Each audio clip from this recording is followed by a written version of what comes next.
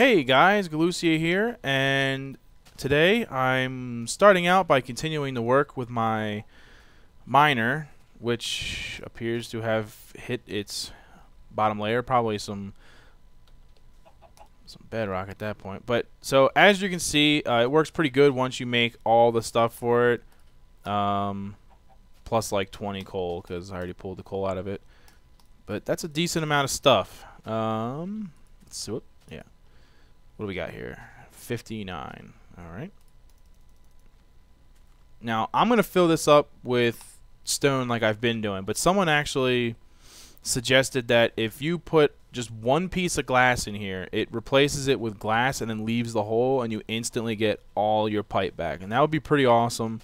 That would obviously save on a lot of energy. This chicken just made me fall, so I killed it. But I have a few things to go over with you. We're getting into some dangerous territory because I'm getting ready to make a nuclear reactor.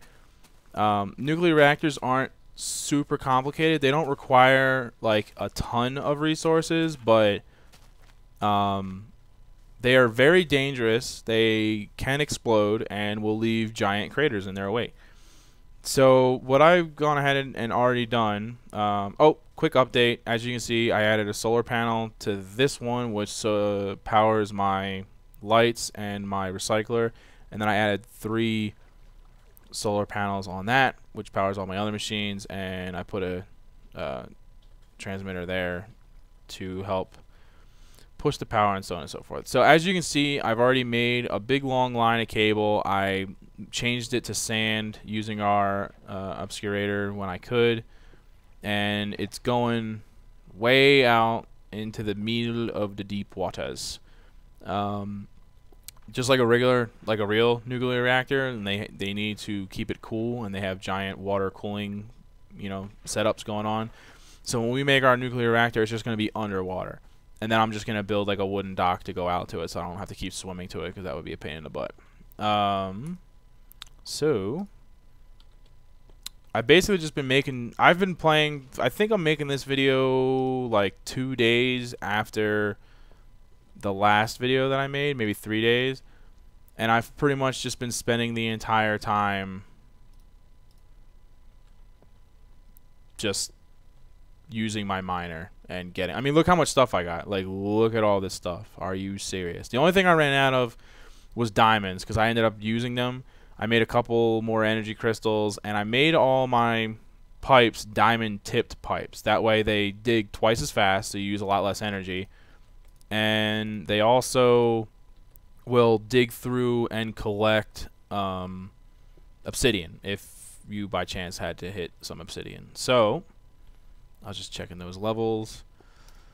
One of these days when I'm not actually playing Minecraft, I need to remember to just leave this running so I can just collect a bunch of energy because I'm really falling behind. Okay. What was I going to do? Okay, let me just convert all this real quick because eventually I'm going to go ahead and make that dock like I was talking about.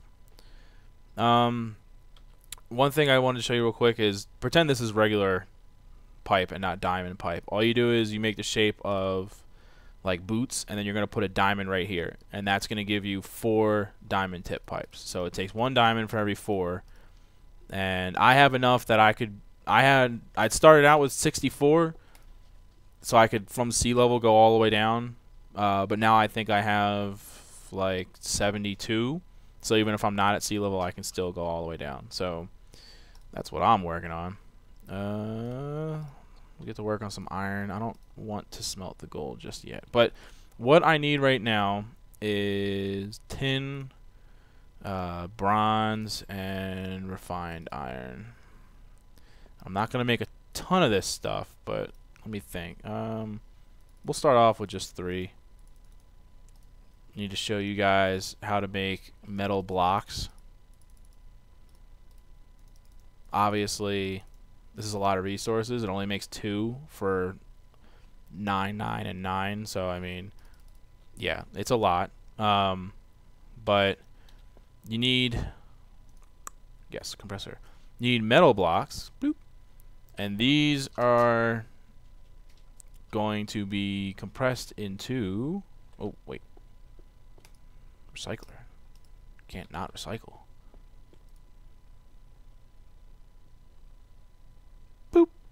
advanced alloy. And we're going to need a few of these when we're making our nuclear reactor. So that's why I wanted to show you real quick how to make those metal blocks, and then in turn how to make the alloy. So I'm going to go ahead and just work a little bit on with my miner. I'm going to keep digging. I'm going to finish making these and get all the resources together and ready to go, and then hopefully show you what the deal is. Because besides making a nuclear reactor, what I wanted to do was, where am I going? We're going to go down in here in the basement real quick. This whole setup with all the 3 solar panels and the 2 wind things are going to end on this now. I'm going to remove the cable coming out the bottom, and it will only be hooked up to the lighting on this side of the wall, and then this will be hooked up to the lighting on this side of the wall. Hopefully we'll fix some of our problems with the lighting. I don't know, again, why 1.7 broke that, but whatever. And it'll stay hooked up to this. This is hooked up to this right now. So it's still going to have a purpose, but not nearly as much of a purpose. And what I'm going to do is, like, this will get unhooked, so it's no longer connected to it.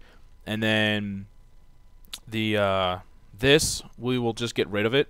I'll drain the energy out so it's not wasted, and then I will pop that, and we're going to make an MFS unit. And an MFS unit is basically the same thing as an MME transmitter, except it holds up to 3 million power level.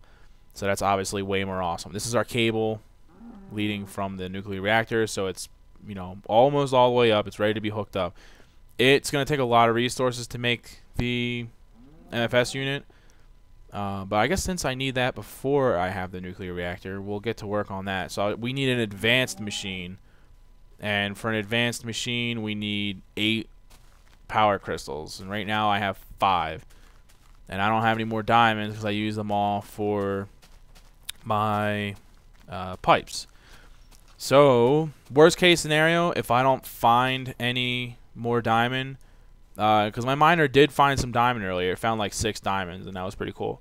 But if I don't find any more diamond in the near future, I do have a decent amount of coal. I can make some industrial diamonds. I did say in a previous episode that I was going to show you guys how to do that. So, you know, now would be as good a time as any, I suppose. So we'll see what happens. I'm going to keep just kind of running with this. And we'll make as much as we can for right now. We can make the nuclear reactor and just not fill it up yet, because the way the nuclear reactor works is first you stick the uranium inside the nuclear reactor, and it'll turn those into, 1 piece of uranium turns into 4 fuel rods, and it's the actual fuel rods in the nuclear reactor that generate the power. So we could just make it just to make a bunch of fuel rods and then actually hook it up for power purposes later. So yeah, it'll just depend on how I want to go. Oh yeah, I wanted to try the glass thing too. All right, I'm gonna go get some glass, and I'm going to get all those resources together. We'll make a nuclear reactor. I'll set it up, and we'll start doing the whole thing with fuel rods, and that'll probably wrap up today's episode because it's a pretty complex machine. Last episode was a little bit long because I was hanging out with Zen for that episode. So I'll shorten this one up a little bit. We'll just get done with the nuclear reactor. And then for the next episode, hopefully I'll get that MFS unit set up and see if I can rewire this stuff. I'm about to just like tear down like all these freaking lights and redo it because I don't know why they're not working anymore, but it's pretty frustrating. I'll be right back. Okay guys, I went ahead and gathered all the stuff that I was going to need. These are all the ingredients right here, and it's actually not that bad when you think about it. I mean, glowstone, once you get the portal, is very abundant. The only really expensive thing was the alloy. I mean, circuits are kind of expensive, but at this point with my miner, it's not a problem. So biggity bam, nuclear reactor. I'm scared just holding this thing. This can seriously do some damage, guys. Like, if you're gonna use this thing, you definitely need to take precautions. One major precaution that most people will take is submerging it in water.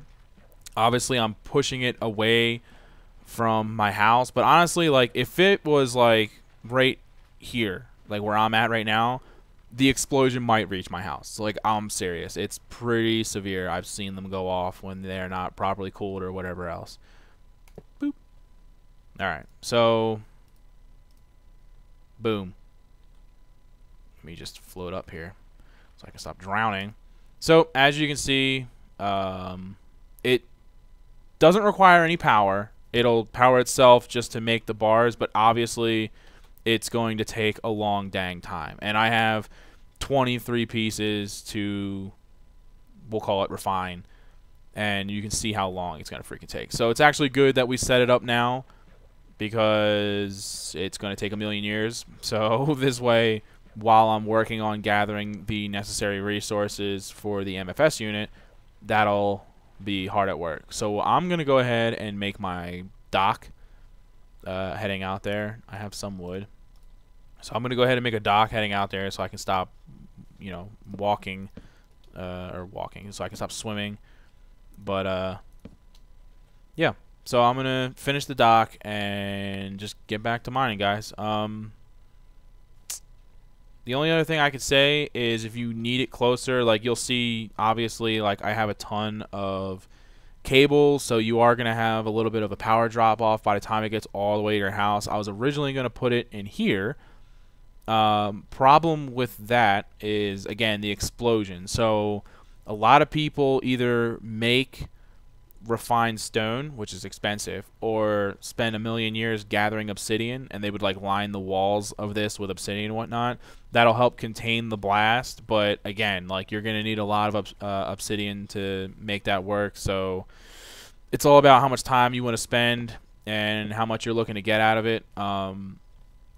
One piece of uranium makes how much does it make? It makes 4 bars, and each bar is good for 40,000 power. So each one piece of uranium will equal up to 160,000 power, which is why you can't just hook it up to a regular transmitter, because that only holds 60,000 power. Like, you're going to fill it up pretty quick. And I could make a series of transmitters so that they'll all end up storing up the power or whatever, but I think it's better and fancier just to use the MFS unit, and you guys should know how to make it anyway. But like I said, a lot of power crystals, so that's our biggest problem with that. And did I pass it? Wow, I passed it. I'm a genius. Okay, so I'm going to go away for a little bit. Okay, guys, so what I'm going to do is show you the key component to the MFS unit and to certain extremely advanced machines. As you know, the machine is the building block for all of our machines that we've made so far, more or less. But what we're going to need for the very advanced stuff is an advanced machine. I already showed you how to make the advanced alloy. The carbon plate I was going to make a nanosuit, but it was giving me issues. So I haven't actually made a video for that yet, and I just happen to already have some made. So I will take the time to show you guys that later if need be. It basically just requires a lot of coal that you have to turn into dust and arrange in certain ways and compress and so on and so forth. So we got our advanced machine, but like I said, we need 8 freaking energy crystals. I'm not sure if they have to be charged or not. You can't stack them if they're charged, so for now I'm not worrying about charging them. But yeah, I only have 5. So I need 3 more to go, which means 3 diamonds. The redstone is not an issue. Diamonds obviously are. As soon as I hit a deposit of diamonds, obviously that should immediately, you know, come to 3 diamonds. It's rare that you only find like 1 or 2 diamonds. So if I can get lucky enough to hit a pack of diamonds, then we'll be good. And look at that. I have enough scrap to make a box. So, like many of my episodes, I will go ahead and end it here, guys. We got all the building blocks needed. It is working hard. It's actually probably been about 10 minutes since I stuck it in there, and it was like just now finishing just like 1 piece of uranium. So it's a long process. And by the time you are far enough... Ooh, look, it's about to finish the second piece. By the time that you're far enough along in IndustrialCraft that you have the resources available to build a nuclear reactor and an MFS unit, you'll probably be like me and have a butt ton of uranium saved up because there's nothing else that you would have been able to do with it at this point. So, you know, obviously it's a good idea to go ahead and since the nuclear reactor wasn't nearly as hard to make as the MFS unit, you can just do like I'm doing. Build a nuclear reactor. I mean, honestly, like just based on the amount of time that I'm going to be able to play in a given day, it's probably going to take me a couple days to get through all those pieces of uranium. So I'm glad that we went ahead and built that. So yeah, next episode, hopefully I'll have the diamond necessary for the MFS unit. Let's go for the good finale. Scrapbox and coal dust. Could be worse. Okay, guys. I will talk to you later. Thanks for watching.